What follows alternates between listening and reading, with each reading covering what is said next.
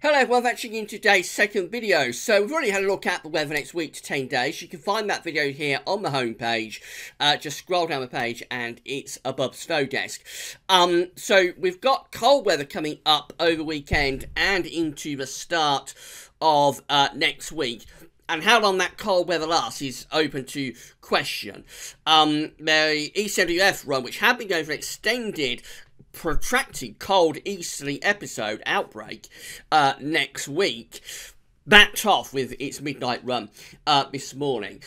So it wasn't as cold today, the ECWF run, as it was yesterday, and so it looked like we're taking a bit of a step back from a chance of cold conditions. However, what was evident within the models for today's first video is that high pressure is at least a week away, going to continue to lurk over Scandinavia, whilst it may not pull the winds directly into an easterly from Russia, so it may not give us really cold and wintry weather through the course of next week. Nevertheless, it's lurking there, it's up to the northeast, and we need to keep a close eye on it. So I said we'd have a look at the GFS Ensembles, the tonight's second video, go through all members of the ensembles and see whether there are any of these ensemble members that are making anything of this Scandinavian high and easy wind. So that's what we're going to do for tonight's second video. Just say, but today's first video also includes a detailed look at what's going on in America. Some very extreme cold into northern east parts of America,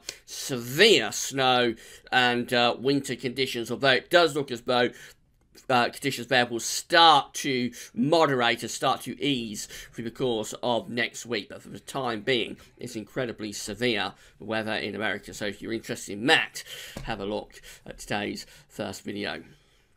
Right, so we're going to go through all members of the GFS Ensembles. We're going to start off with the operational run, which is the run that we use every day. So this is just updated for the midday run, and this is what it's showing. We're starting in a week away, Thursday the 11th of January, and then we'll run for the extended range. So this shows up quite nicely the problems that we've got in determining what's going to happen, because you can see it's basically the case of the irresistible force, which is the area of high pressure over Scandinavia and going back into northeast Europe, meeting the irresistible object, which is the area of low pressure in the Atlantic, a deep area of low pressure. The two are fighting a battle for ascendancy, and we'll just have to see what's going to happen. So we're starting off in a week away with high pressure over Scandinavia, but low pressure is out in the Atlantic. Let's see what the operational run did with this. So we find that as we run through, the low pressure in the Atlantic quite easily wins the battle, actually. The high pressure is pushed back into sort of western parts of Russia. This low pressure is coming through very quickly through the course of next week and then through into the middle part of the month. Now, just because the low pressure is coming through from the Atlantic doesn't mean that it's mild, because the air this year is colder than you would typically expect in an Atlantic flow, and we've spoken about this in videos a lot, because the jet stream, and you can see where the jet stream is on these charts with this black line here, the jet stream is digging to the south of the UK. So this winter, uniquely, we have been placed regularly on the cold side of the jet stream.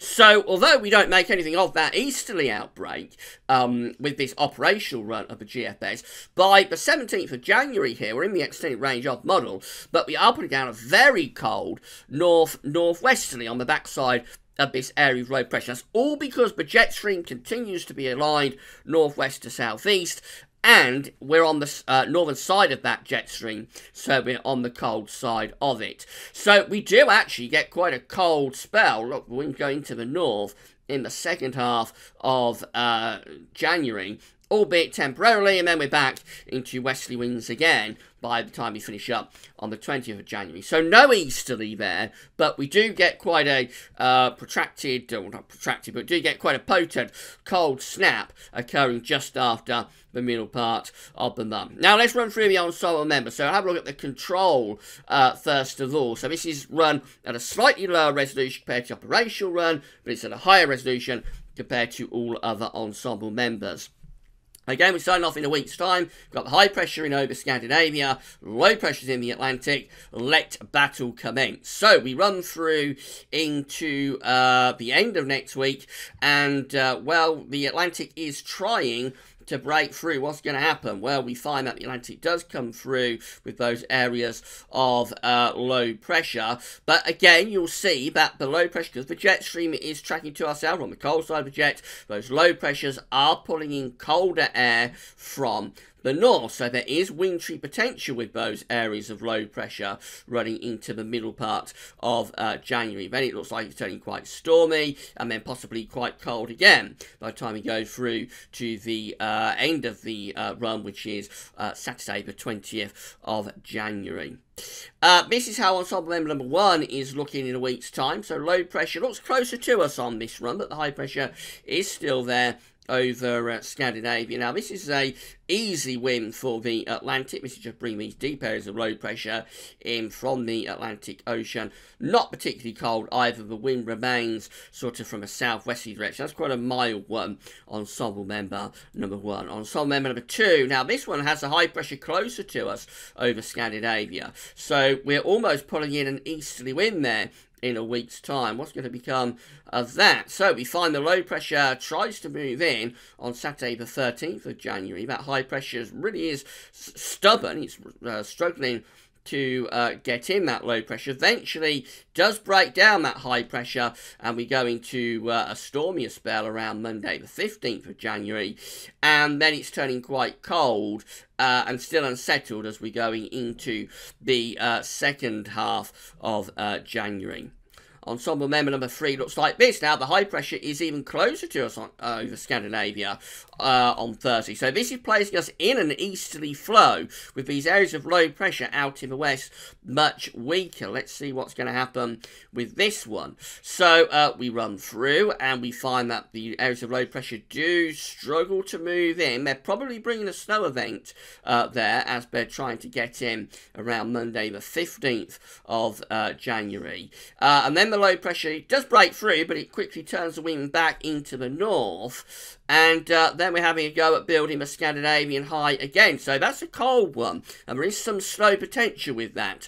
Ensemble member number 3. Ensemble member number 4 looks like this. High pressure is dominating across Scandinavia in a week's time. The winds are coming in from the east, and they're cold easterly winds as well. Let's see what's going to happen with ensemble member number 4. So it looks like it turns dry and frosty and cold running up to the middle part of January. Then the Atlantic breaks through and we go off and running into a mild zonal episode before we finish up, possibly putting down some colder air from the north.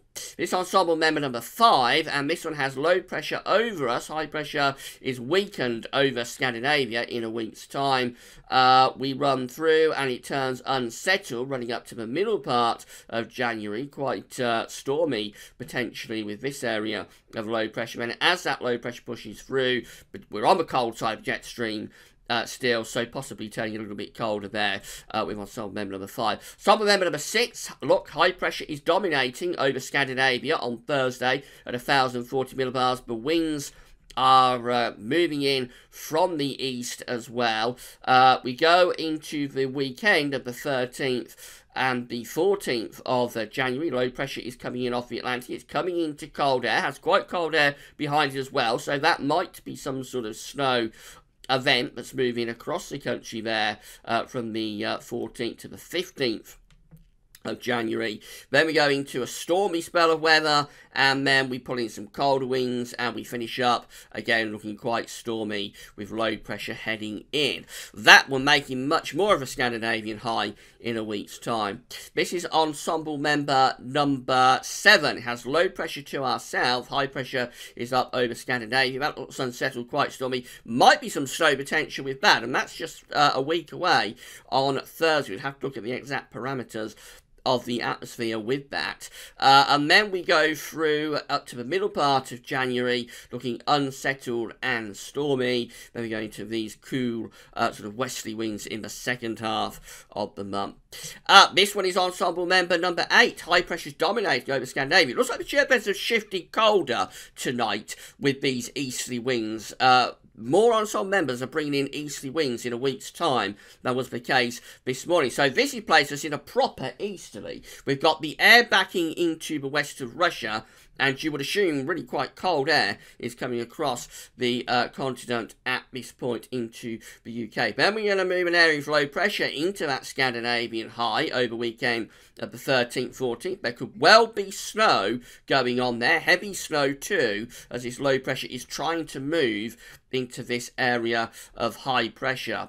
The high pressure is winning the battle, so these areas of low pressure bringing snow are diving southwards, and this is looking really quite cold as we go into the second half of January. We've got blocking from Greenland to Scandinavia as well, and it just carries on this through into the second half of January. Still looking pretty blocked up to the northeast, still looking quite cold, and these areas of low pressure could still be bringing wintry weather. Ensemble member number 9, look at this, we've got high pressure over Scandinavia in a week's time, and the winds are in from the east again, very similar to several of the ensemble members that we've seen. This is a big upgrade tonight from the GFS ensemble, so these easterly winds. We go into the middle part of the month. This is Saturday 13th, Sunday 14th. Low pressure's coming in off the Atlantic into that cold air from a Scandinavian high. It could well be bringing snow, that area of low pressure,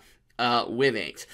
Then we go through into the second half of January, turning unsettled and quite cold, and eventually high pressure coming back in from the north. That's another cold one. Ensemble member number 9. This is number 10. High pressure over Scandinavia again on Thursday. And we go through to the weekend, and we're trying to move low pressure into that Scandinavian high. It's stalling. Look at this. This is a snow event that ensemble member number 10 is going for on Saturday the 13th to Sunday the 14th. That's a big snow event that's taking place there across many parts of the country as that low pressure comes into the block and doesn't dislodge the cold air. Then we go into the second half of January, and eventually the Atlantic does break through, but obviously quite a bit of doubt about that, although by the time you get through Saturday 20th, the high pressure is back in over Scandinavia once again. That's ensemble member number 11. Winds are in from the east, and it looks pretty cold there as we're going into the weekend of the 13th and the 14th of January. This is the 15th. Look at this. High pressure dominating over Scandinavia, and easterly winds properly heading our way, I would assume, containing cold weather as well, cold temperatures I should say as well, and we keep it cold and blocked as we go up to the 20th of January. Big upgrade this from the GFS ensembles tonight. This is ensemble member number 12. High pressures over Scandinavia on Thursday. Low pressure is struggling to move in from off the Atlantic Ocean. That could be a bit of a snow event there on Friday the 12th. Then low pressure does break through. This is a more mobile one, more Atlantic driven. So eventually we would have to come up to a more Atlantic driven one. This is it, number 12, bringing the Atlantic in through the middle part of January. That's number 13. The high pressures over Scandinavia in a week's time. The winds are in from the east. This one also breaking down that ridge very quickly, moving low pressure in from off the Atlantic. So that's quite a wet, windy and mild middle part of January. This is number 14. The high pressure looks stronger over Scandinavia in a week's time. This area of low pressure is coming in off the Atlantic up against that ridge of high pressure.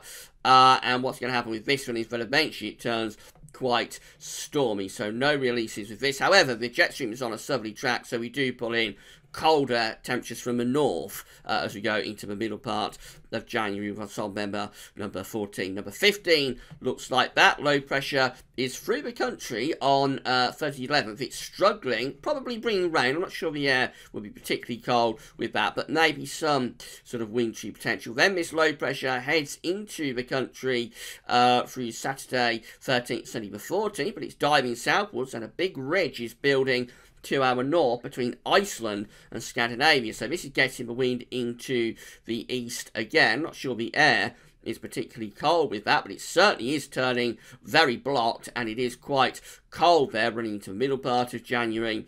Atlantic probably bringing some mild weather back into the second half of the month, too far away to worry about. That's ensemble number 16, and on Thursday, high pressure is over Scandinavia. What's going to happen as we go into the weekend of 13th, 14th? So it's sort of in between that. When the high pressure continues to sit to our east, we continue to have low pressure to the west as well. So that's neither one thing nor the other, really, ensemble member number 16. This is number 17. High pressure looks like it's pretty strong over Scandinavia on Thursday. Low pressure is moving into that through the weekend of the 13th and the 14th, breaking it down quite quickly, and then we go into this quite cold and stormier spell through the middle part of January. That's number 18. The high pressure is over Scandinavia on Thursday.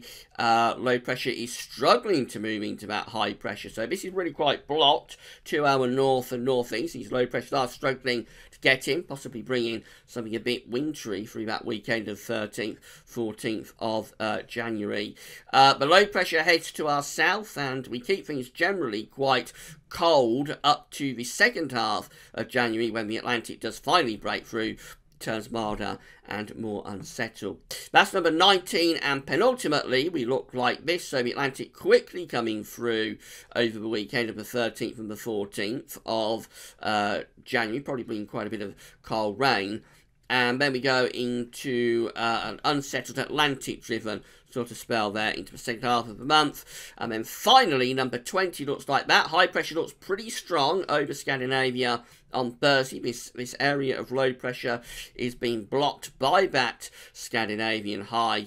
Let's see what's going to happen with this final ensemble member. So the high pressure just continues to sit over Scandinavia, and it's dominating the weather with the wind coming in. It's not a desperately cold wind, but it is coming in from an east type direction. And we're heading into the second half of January, keeping that high pressure pretty dominant. Let's just have a look at the ensemble graph to cover all of that. And you can see that there are now several members of the GFS ensembles that are dipping below the red line. So earlier on today, generally the ensembles were above the red line. The red line is the 30-year temperature average, of course. Now many of those ensemble members are below the red line. Some of them are doing something really quite wintry indeed. I think that the GFS ensembles have upgraded tonight with this easterly. It's not a done deal. There's still a lot of uncertainty about this easterly next week. But as I said in today's first video, as long as that high pressure is lurking to our northeast, there's always the chance that it might suddenly become a lot stronger than the models think it will, and it might pull in easy wins, and several of those ensemble members are doing that tonight. So it's still a case for next week's weather that the weather is uncertain. We're going to have a cold start to next week, and then where things go from Tuesday and Wednesday onwards next week, it is still open to uncertainty, but potentially there is still the chance that we could pull off some really quite wintry weather through the course of next week with these easterly winds. So I'd suggest you keep checking back, you keep watching this space. It isn't over yet. Several of those ensemble members are bringing in some really quite cold easterly winds through the course of next week, and a lot of them also, I haven't spoken about this yet, a lot of them also are trying to produce a snow event for the weekend of the 13th and the 14th of January. So perhaps put that in your diary and see whether it does verify or not. Right, that's all for now. JMA Friday. Tomorrow we'll have the month-ahead look ahead. I'm sure we'll also do a second video checking out what's happening with these easterly winds next week. That's all for now. Thanks for watching.